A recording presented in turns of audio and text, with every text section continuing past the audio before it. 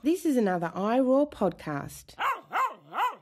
Hi, welcome to Storytelling Animals, a green new podcast of climate, ecology, and animal justice. I'm your host, Dayton Martindale, and you may have noticed that at the beginning there is a new intro announcing that I am, or Storytelling Animals is part of the iRoar Pod network. You can check out other pro-animal podcasts at iroarpod.com, iroarpod.com, as well as you can find my episodes. So I'm excited to be part of this network. I'm excited that there are lots of other podcasts out there trying to make the world a better place for the other creatures we share it with. And excited that there is lots of material for such podcasts to cover, including mine. So today's guest for me is Ron Broglio. He's a professor of English at Arizona State University. And he's the author most recently of Animal Revolution, which is kind of an interesting short nonfiction book, basically about the ways in which animals, consciously and not, are resisting human culture, human industry, human economy, basically just by nature of being themselves, by being their bodies, and reminding us that, as much as sometimes it seems we might like to, we cannot separate ourselves from the rest of the earth and the rest of the creatures we share it with, and we must account for them, in all of our actions. So it's a really creative and often funny book, and I hope that you enjoy the interview. Before we get there, just a couple quick announcements.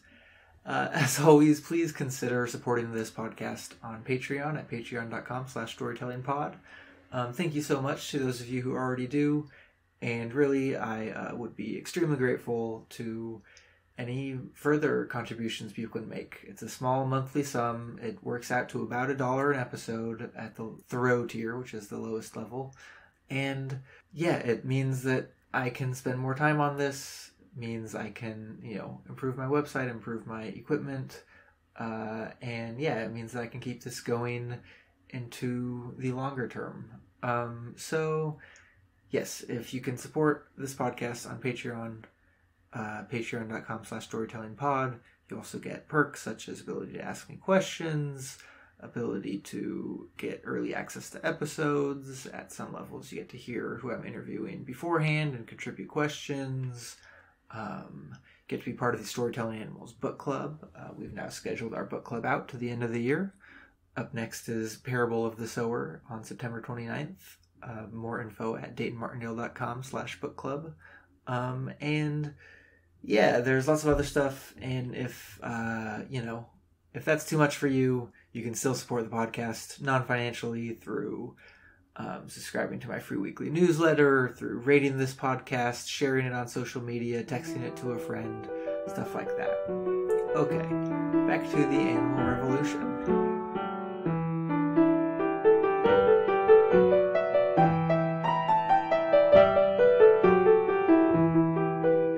I'm here with Ron Broglio, the author of Animal Revolution. Ron, thanks so much for coming on the show. My pleasure.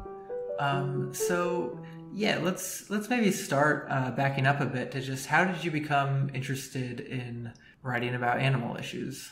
Right. So back around 2000, I got a PhD in British Romanticism. So that's Wordsworth and Coleridge, Keats, that kind of work. Okay.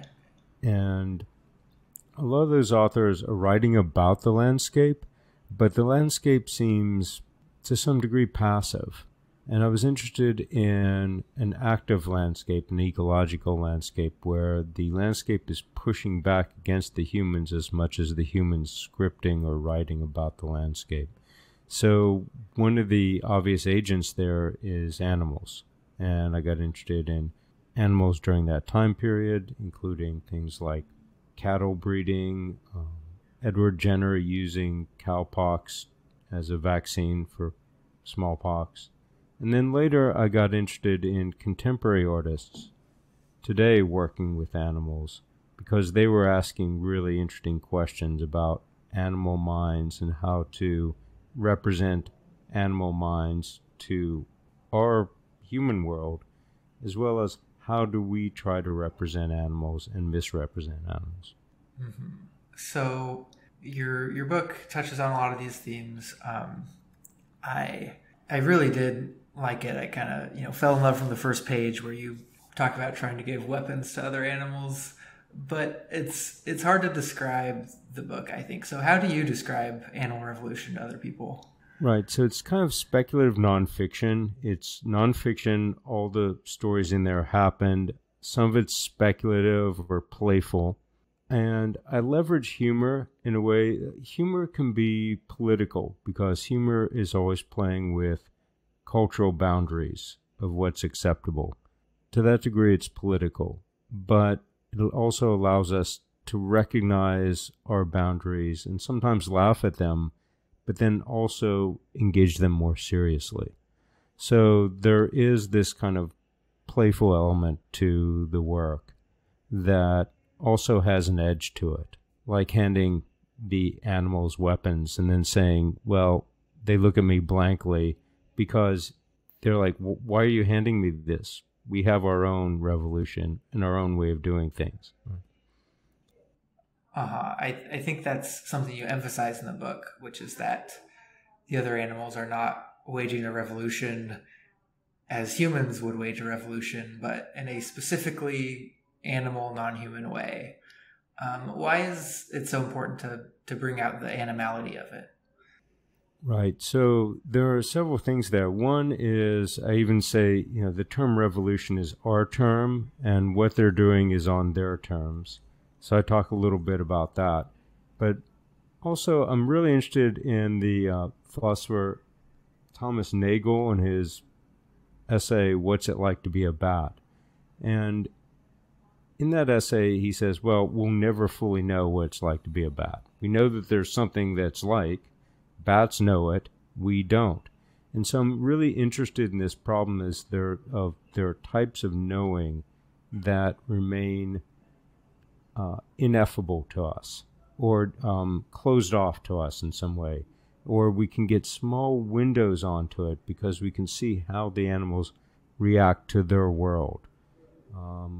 Recently, there's a book by Ed Young, An Immense World, How Animals Sense and Reveal Hidden Realms. And Young and I are both working on this problem through a biologist, Jacob von Uexküll, who does biosemiotics, or how animals use their biological senses to make sense and meaning in their world. Mm-hmm. Yeah, Animal Revolution, what are some of the ways that the animals are revolting? I mean, there are a bunch of examples through the book, but what are some of your favorite instances of ways in which animals are resisting in some way? I really like the one with the radioactive boar who are in eastern Germany and people don't touch them because they're wild boar and they're radioactive. And the idea is that them working with there is that they're radioactive because they're eating tubers that have absorbed the radiation from the Chernobyl disaster, nuclear disaster. And they bring that disaster back to us. So while we've evacuated the space, the area, and want to move on from our disasters and kind of repress it, they're the return of the repressed. Or as I say, in some ways, they're the Godzilla. They're the monsters that make us realize we've made some mistakes and we need to correct them. So that's one of the ones that's really been interesting for me. Another one is the jellyfish, where there are these kind of floating swarm of jellyfish that end up stopping the largest U.S. aircraft carrier, the Ronald Reagan. And what happens is the Reagan is nuclear powered, so it has to suck in seawater for its coolant systems to cool the nuclear reactors. And in doing so, it sucks up almost 2,000 pounds of jellyfish flesh, and the jellyfish jam the seawater intake valves that prevent the cooling of the system, and they have to shut down the engines. So I was really interested in how these creatures unwittingly end up saying, well, through their very physical flesh, end up saying, hey, this space is ours. This ocean isn't just yours, humans. And time and again, there are these incidents where animals, through fur and feather and claw, put themselves on the line physically, saying that their world counts as well. And that's that meeting point, right, between humans and animals, is while our technologies try to get us away from the contact with the earth and make our lives easier and frictionless, in fact, we're still part of this earth, the shared earth between us and other animals. And it's in that shared earth and spaces in that shared earth, there's a friction or a jamming of our social gears. Mm-hmm. You mentioned that revolution is a human term, and I think, maybe there's an idea that it invokes something more coordinated, or with maybe a more specific intent about what comes next. But what in those examples of the jellyfish or the boar, what makes those fit the word revolution to you? Right. It's much like humans want to use the word intelligence for what humans do in rational thought, but leave out the different kinds of intelligence of other animals. So in some ways, you can change the word intelligence from a human-only term to a broader spectrum of ways of thinking that include ways that other animals think. And the same, I think, is true for revolution, that we have a kind of narrower term sometimes, that it has to involve human political systems and our own will and conscious desires. But in fact, in looking at human revolutions, people revolt for a lot of unconscious reasons as well. And even those in the revolution have slightly different reasons they might be pushing back, right? So there are splinter groups or different causes within a revolution. So I'm noticing that, there's not a kind of purity to our human term either. But what's interesting for me in the animal revolution is the sense that we have so dominated the earth that we should be expecting these kinds of pushbacks. And one of the goals in the book is to just make people think these animals are everywhere. They're pushing back everywhere. And daily we find these kind of one-off stories about an animal, escaping a zoo, or cattle escaping a slaughterhouse, or an octopus stealing a camera from someone and taking a whole bunch of video. So we see these kind of strange animal encounters and incidents, or animals pushing back. And what I'm trying to do with this almost litany of different stories is to get the sense that this is an ongoing project for the animals, and it's happening everywhere. And so every time you might see one incident in the news or encounter it yourself, you'll be thinking of all these others and realize, wow, there is a much bigger earth out there. Yeah, you talked about the friction earlier between a culture that in some ways is trying to separate ourselves from the rest of the living world, and the fact that that living world is still there, it's not tamed, and if we ignore it or pretend it's separate, it'll come back to bite us, perhaps literally. So within that friction, you talk about this idea of the exploit. What is that? What is the exploit? Right. So the exploit, I'm borrowing the term from this philosopher Eugene Thacker and his colleague Alexander Galloway, and they have a book called The Exploit where they talk about portals in computer systems that hackers use to gain entry. So they exploit these small portals or openings in order to gain entry to a whole system. And what I'm saying is that the animals are hacking into the human cultural system. And the portal is the fact that we also are animals. That is, we're physical animal bodies on this earth.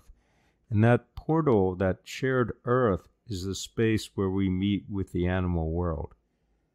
So, for example, with the battleship and the aircraft carrier and the jellyfish, the aircraft carrier has military superiority, but it hasn't accounted for the fact that it has a shared sea, a shared earth, with these jellyfish who feel the world differently, who see the world differently, who engage the world differently. And so in doing that, they're able to hack our system. They're able to engage and enter into they gain access to the engine room, as it were, and affect the battleship. So it's the idea that we have a shared materiality, a shared earth. Mm-hmm. So maybe let's talk about how we can respond to this revolution. One idea in the book that really struck me is this idea of radical hospitality. I'm going to quote a couple sentences from the book. More broadly, you write, "Whose world is it? Whose future, and who is in charge? Hospitality asks us to surrender our world, our plans, our space, and our power for someone else. Radical hospitality asks us to do all of this for an unforeseeable and unplanned other. We didn't ask for this, but we are thrown into a world with other beings, and the measure of ethics is how we relate to these others." So you use an example of a literal bowl in a china shop in that chapter, but what does this hospitality entail, and what could it look like? Right, and here, as with a lot of the book, kind of the back current of it is a whole bunch of philosophy that I only briefly put in or kind of playfully put in. And in this case, it's Jacques Derrida has an essay called Hospitality. And he says there's this idea, this grand idea of hospitality, that will say yes to everyone and everything. And then there's the actual hospitality, how it's practiced. And he says, basically, if we're just hospitable to our friends, well, that's friendship. That's not real hospitality. We're really not extending ourselves beyond easy limits. He says the more radical hospitality is to say yes to things we don't necessarily want. And so that's a more absolute hospitality. It's an ideal hospitality that our laws and rules and our practices don't usually come up against. So I'm interested in, if we were to really push things, to say, okay, how can we have this shared earth with other animals? And the recently deceased biologist, E.O. Wilson, right, had the book Half Earth, with the proposition that we should designate half the earth for non-human life and just let it do its thing and not interfere. And even though that's perhaps unrealistic and in many ways for us, unpractical, those kinds of propositions really push an Overton window and really kind of push what might be possible and have us think differently. So a lot of this, the gestures of hospitality that I make in the book, and the examples I use, like a woman living with hundreds of rabbits, those are examples to help us imagine a bigger world, that we're not just trying to create an environmental space that is friendly just for humans, right? It's not just, there's the recent bill that just passed for a more environmental friendly system for humans and to mitigate global warming. And that's great in climate change. But at the same time, we have to think, well, what's in it for the non-humans, right? I mean, they get residual benefits, perhaps, but how are we really extending ourselves to them, right? How are we making room for these others? So there's this strange and wonderful chapter in the book, and maybe somewhat alarming, about dolphin communication, and a couple researchers in that field. Can you tell us the story of those dolphin researchers and why you included that? Yeah, that's the story of Lilly, Dr. Lilly in the 1960s. And it's interesting, Graham Burnett writes really eloquently about this, but basically Lilly's research in the 60s spawned both the TV show Flipper with an idealized dolphin family with humans, so Flipper, as well as Defense Department research on killer dolphins. And both those strands end up in a kind of B movie called The Day of the Dolphin with George C. Scott. So it's really this kind of curious, a lot of the book is this kind of weird mixture of cultural things and facts and stories we tell ourselves. And in this case, Lilly had been working on probing, putting really painfully, cutting up the skulls, cutting into the skulls of mammals and putting in probes to see how the brains work and where the wiring systems are. And then he realized that dolphins have the largest brain-to-body ratio outside of humans, so let's try it out on them. He cuts into dolphins and eventually realized it. And at one point, with one particular dolphin, he said that the dolphin was trying to make human sounds. It was trying to mimic the words that the humans were saying around it. In other words, it was thinking outside itself and trying to appeal to the humans. And that changed all his research. He realized they were highly intelligent. And so he then tries to begin human-dolphin communication in all kinds of strange ways. Like, he gets into a sensory deprivation tank and pipes in dolphin sounds. He ends up dropping acid with dolphins. All these kind of different ways to try to get into another mind. And he really saw the dolphins as almost alien species on this earth. And he said in Man and Dolphin, if we want to know what alien intelligence is like, if we want to prepare ourselves for alien intelligence, we should first start with the dolphins and try to understand these aliens among us. We see that today in some ways with the octopus and things like, My Octopus Teacher and so forth, that we realize there are all these kind of alien intelligence here on this planet worth taking seriously and into consideration and making room for, again, hospitality for other ways of thinking and being in the world. Mm-hmm. You suggest that part of being in solidarity with the animal revolution is perhaps getting in touch with our own animality in some way, and spend time discussing sort of hybrid figures like the Sasquatch or the faun. How can we go about this?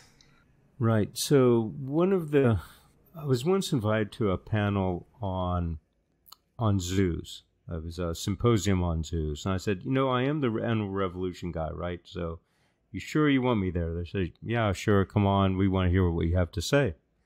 And I told them, actually, zoos come from a particular way of classifying animals. They come from a Linnaean tradition of genus and species, and putting them behind bars. We have or like a Noah's Ark, we have two of each. Come see the animals. Eventually, they became slightly more humane in creating ecologies for these animals, but nonetheless, they stayed within this idea of particular nomenclatures that really create mental bars between us and them, and even amongst them. So I was interested in how can we get outside those stories we're telling, those science stories, those kind of stories that create these divisions and bars. And I said, really, we need shaman rather than zoos. That is, we need people who engage, who take their own minds and risk going into non-human worlds. We need stories where we are connected to these animals, whether through totems or like Ovid's transformations and metamorphoses. We need these ways of creating narratives that help us think about our relationship to animals in ways that don't keep them safely at a distance. Because they're not safely at a distance. They're among us. They're part of this shared earth. So I got really interested in what are the kinds of stories and narratives we tell ourselves that help us engage with animals, and the idea that we need new narratives. We need to make personal narratives to engage with the animals. And so the Sasquatch, the Bigfoot, has become one of my companions, that and the goat. And one of the things about the Sasquatch that's interesting is this kind of missing link, this idea that there's an animal out there that's animal enough that it is part of the animal world, but human enough, perhaps, that it could tell us what it's like to be an animal. And I think, well, that's really a metaphor for who we are if we take seriously our own animality. Yeah, so maybe let's talk about stories, because there are a lot of fictional novels and films that make their appearance in your book, that you offer some analysis of. What are some of the stories that, and these can be new or recent, or they can be going back to previous centuries if you want, but what are some stories that you think do respond fruitfully to the animal revolution and respond to this call to include non-human agency? Right. So I have one chapter in there. It's toward the end. The book is kind of divided into two halves. So the first half is much more animals in revolt, and the second half you have humans engaging with this revolution and trying to connect in different ways. So there's a chapter toward the end called The Crack, which talks about a little girl who is falling asleep at night and all of a sudden starts to identify with the animals she's encountered in visiting a park. And one of the things that's interesting, is that kind of weird, hazy semi-consciousness before going to sleep, that kind of dreamscape. And the other thing about that is it's a child, right, who's, as we may remember from our own childhood, there's not a lot of as much division between the human world and the non-human world, right, the animal world. Kids often really love and identify with animals in ways that they haven't been socialized fully to understand that there are barriers between us and them.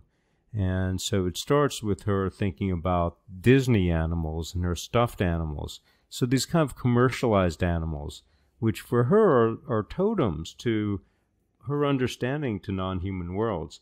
But then it becomes this moment where she intensifies her engagement with those worlds and starts running around really fast saying, I'm a bee, I'm a bee, I'm a bee. That was actually from an incident that happened with a daughter of a close friend of mine. She's running around with this kind of like, it's not that she was flapping her wings, but she was, through sheer speed, becoming a bee, right? Becoming something other than human for a moment, that is trying to think outside of the human world. And we've seen this, and then from those incidents, I go into talking about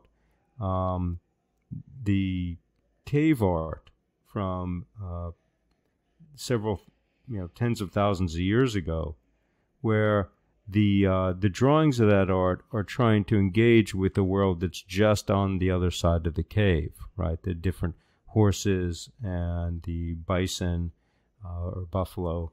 So trying to engage with this other world just out there. And the cave becomes almost like this metaphor for the human skull or the human mind, this kind of trying to carve and write and understand this thing that's just on the other side and to engage with it. So I look at these kinds of moments where there's a crack in what it means to be human, and we're trying to actually think about what it's like to be another being.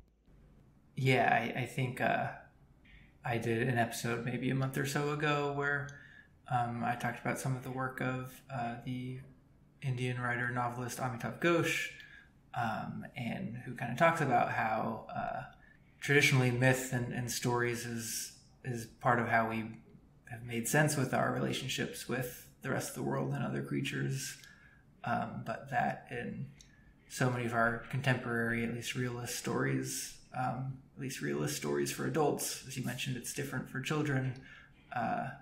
The non-human kind of loses its power or relevance.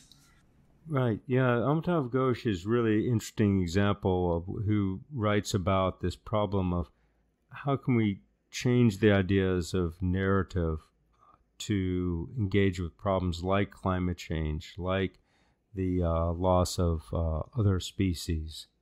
And humans primarily organize their sense of meaning through narrative, the stories we tell ourselves.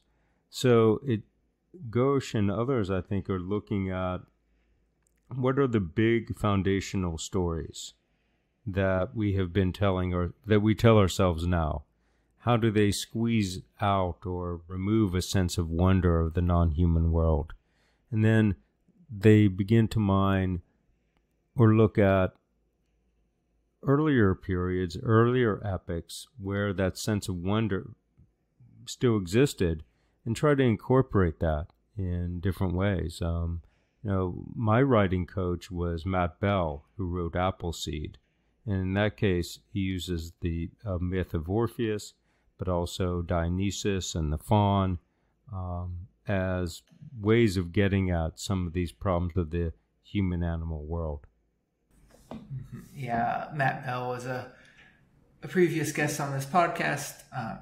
Maybe I'll link my interview with him in the episode description.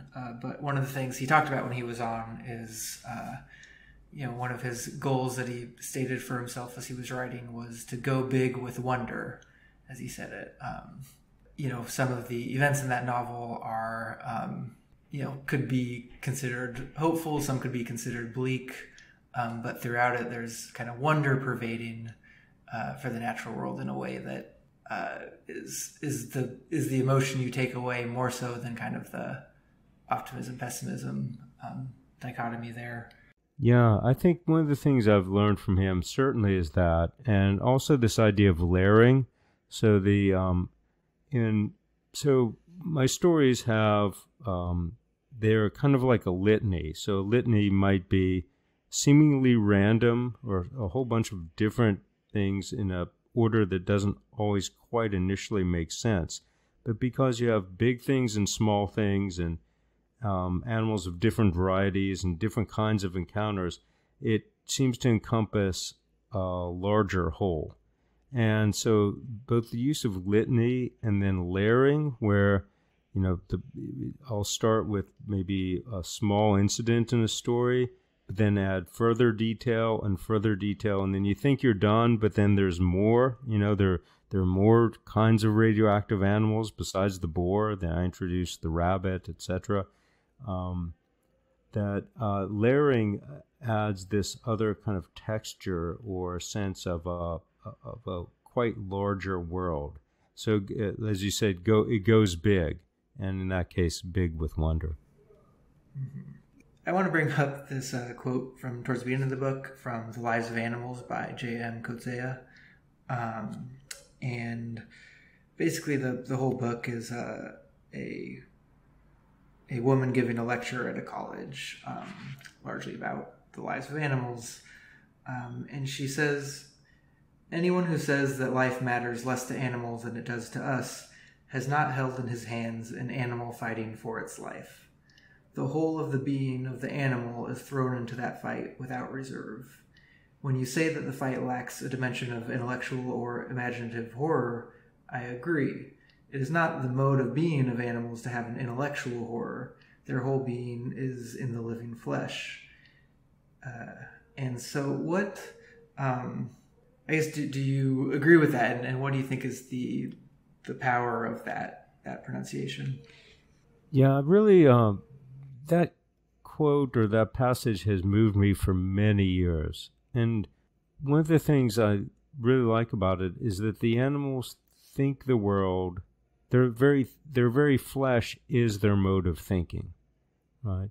So oftentimes they're not using prosthetics. They're not using computers. They're not using eyeglasses.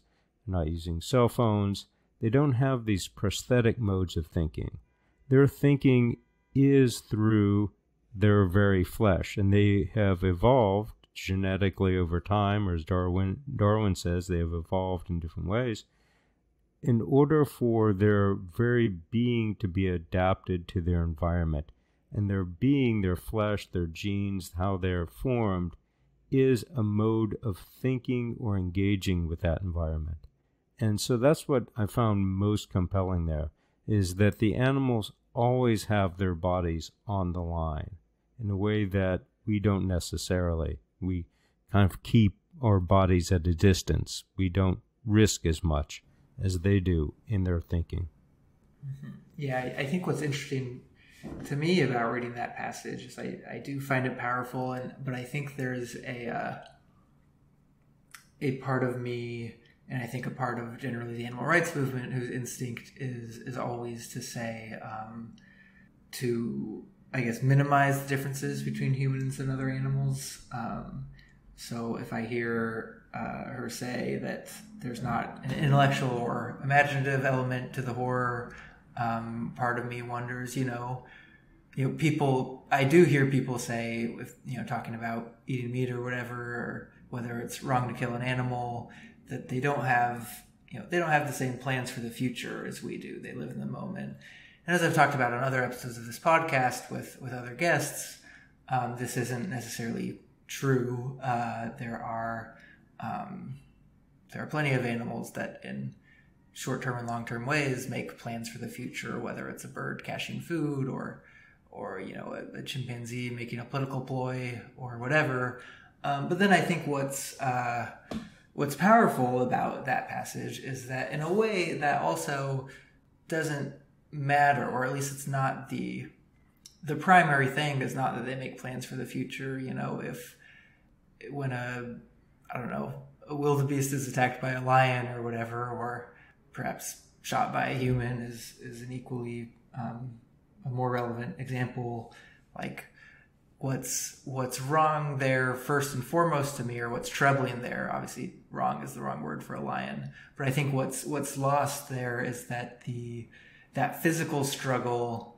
And you could talk about a fish on a deck after being fished. It doesn't. It's not like, this is only bad if that fish has a plan for next Tuesday, right? It's that moment of immediate struggle is actually, I think, maybe the most immediate moral proof of the value of their lives to them. Yeah, there's something beautiful there. I mean, the animal wants to live, right? The fish flopping around, squirming for life, for breath, for air.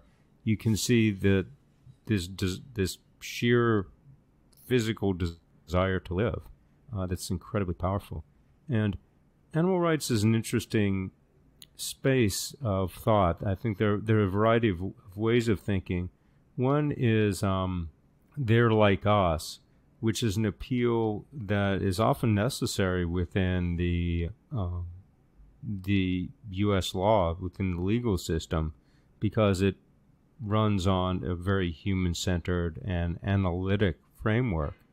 And then the other is life itself is valuable, that all life, whether it looks like us or not, whether it has the kind of intelligence we count as intelligent or not, is also valuable. These other kinds of intelligence. So it's a more of almost an ontological argument, an argument that its very being is valuable because of its life. So that's the element or the interest I had in that particular passage. So, yeah. Well, maybe one last question for you. You mentioned Matt Bell's Appleseed. You mentioned a couple others. We just talked about The Lives of Animals. Are there other novels or films that you would point people to that that reading or watching could help grapple with some of these issues? Yeah, one of the books that really I enjoyed quite a bit and was almost a model for me in some ways was Animals Strike Curious Poses, and that is a creative nonfiction. Okay. And by Elena Pastorello, and really just incredibly moving stories that start with prehistory and then move into much more contemporary, like the story of Dumbo, and some of them that people may be familiar with, and others they're like, I had no idea this was going on. And so this kind of curiosity, again, about how humans are engaging with the non-human world. And much like my own book, and I've kind of modeled parts of mine after hers, is there are small chapters that can be read kind of bite-sized, very, kind of short, just one potato chip. I just want one potato chip. I just want one little chapter. But then once you're into it, you can't put it down. You keep reading it. So I've really found that as both stylistically interesting. She's an excellent writer. So the each sentence follows the next in a way you kind of compels you to keep reading, and you're like, this is a beautiful word. This is such an apt description, and provides that sense of a wonder of a larger than human world. So that's one of the books that has been really wonderful for me. I just picked up Ways of Being. It just recently came out, and by James Bridle, and that is on non-human intelligence, from artificial intelligence and computers to animals and plants. So again, expanding this sense of what we think of as an intelligence is really quite powerful. Well, thanks for that. I'm definitely going to add both of those to my list. Is there anything you want to add about your book, or about the animal revolution, or about any of these themes we've talked about? Well, thanks for asking. And I would just say it was a project of passion. I started collecting these incidents in 2005, so it was many years in the making. And then finally, I found a stylistic way of writing that I thought was apt for the revolution, and was able to put it into a book form. It comes with a whole bunch of illustrations by Marina Zerko, and they're super fun and playful and curious and sometimes a bit edgy. So I hope people can kind of enjoy that and kind of look at an illustration and think, wow, what's going on here? And then want to read a chapter, that kind of thing. So it's a lot of fun to put together, and I hope people will engage with it, take it both humorously and seriously, and then start looking around them for evidence of a revolution. Well, great. Thank you so much for coming on the show and for writing Animal Revolution. Thank you. Thanks so much for listening. That was Ron Broglio, author of Animal Revolution. He briefly mentioned Ed Yong's book, An Immense World, which is a new book. That's actually coming up on our book club calendar on Tuesday, December 20th. Before we go, I do want to read out the upcoming book club schedule, because like I said at the beginning, we are scheduled out through the end of the year, and I'm really excited about some of the titles. So next up is Thursday, September 29th, The Parable of the Sower by Octavia Butler. Then in October, switching to nonfiction, on Tuesday, October 25th, we have White Skin, Black Fuel on the Danger of Fossil Fascism by Andreas Malm and the Zetkin Collective.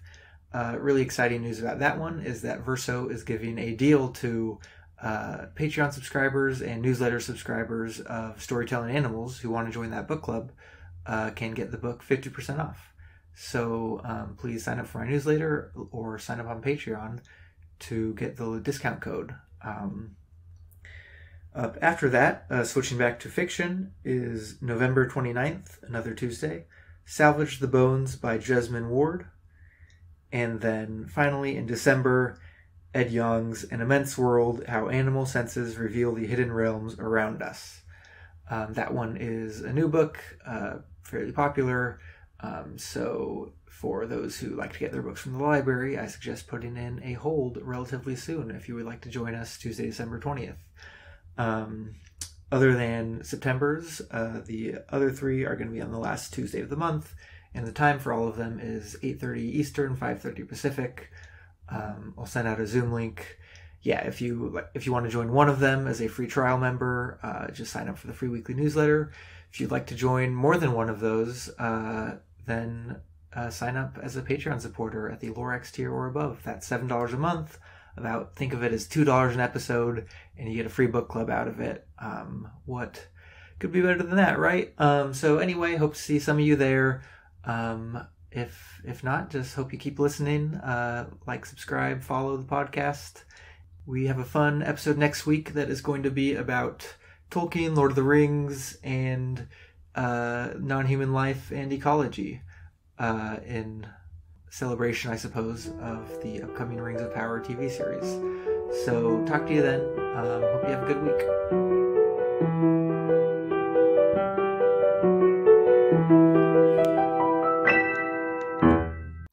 For more great iRaw podcasts, visit irawpod.com.